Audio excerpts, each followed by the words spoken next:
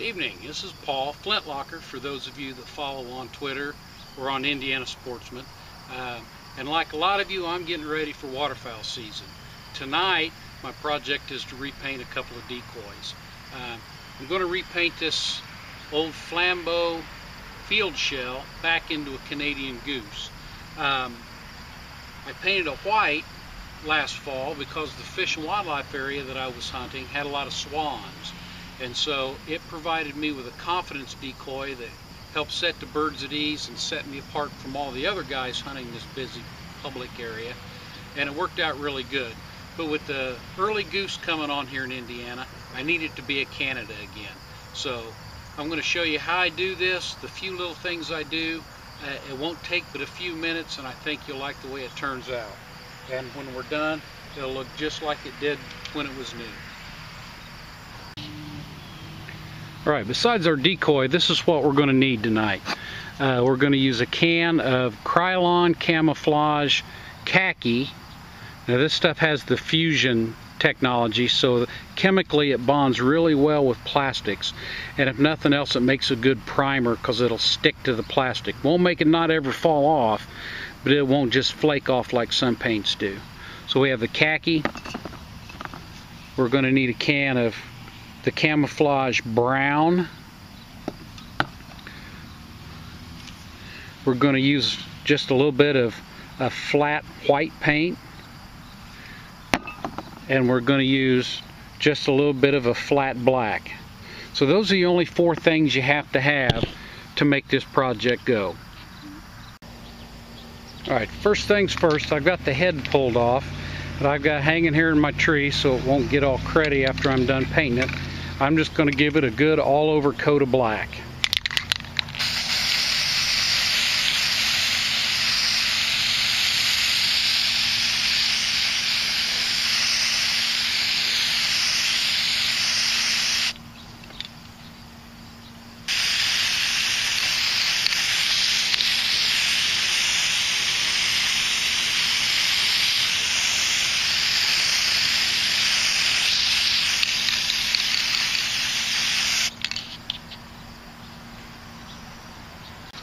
Okay, the next step is to take our khaki and we're going to give it a good coat all over the whole bird.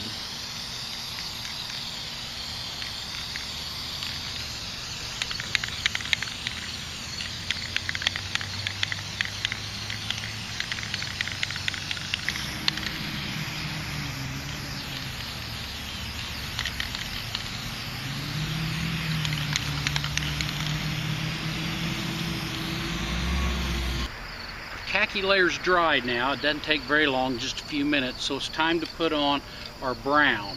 And we're going to use our brown to color the back and the sides, and also the technique we're going to use is going to leave some of these edges unpainted, and the khaki will show through, and that'll give us some definition and some color contrast that this decoy didn't have when it was new. The front, the breast area, is going to remain khaki, so we don't want to get any paint on that. We're going to work from the wings back.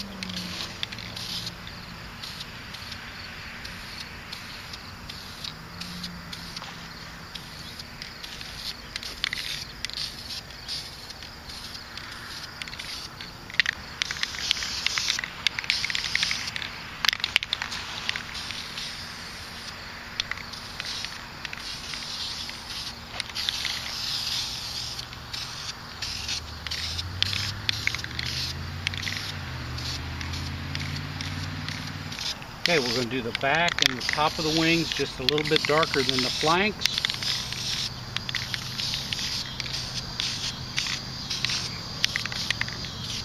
And that looks good.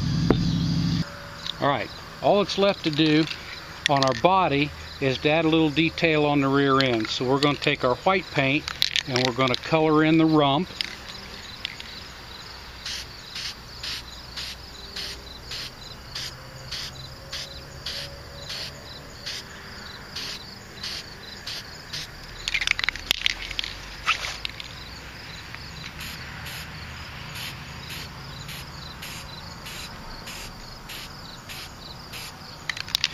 And we're going to take our black paint, color the tail.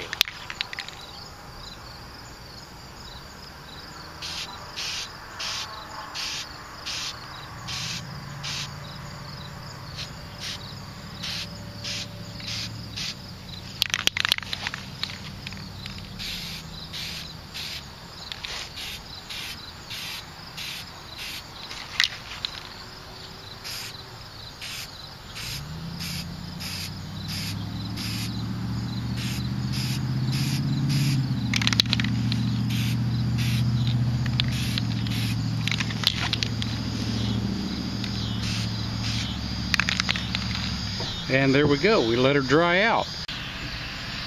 Okay, the last thing we have to do is to detail out the head. And I'm going to use a little bit of Kills primer.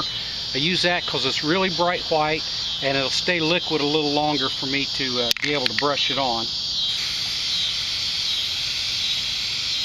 Get a puddle of it in my paper plate here and we'll paint in the cheek patches.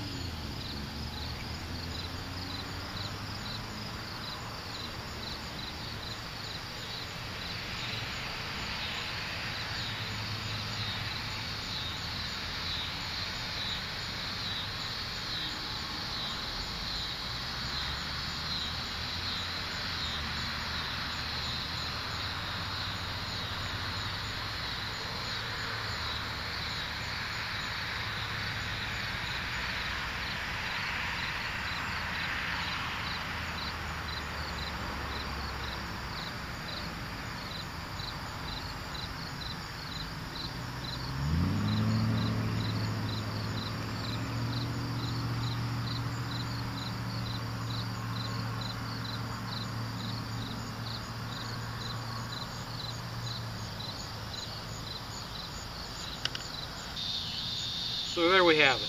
3 or 4 minutes worth of our time, a couple dollars worth of spray paint. We got a brand new Canada goose decoy ready to hunt this fall. It's simple projects like this that make waterfowling one of my favorite activities. So I hope you enjoyed this. I hope it helps you, and we'll see you next time.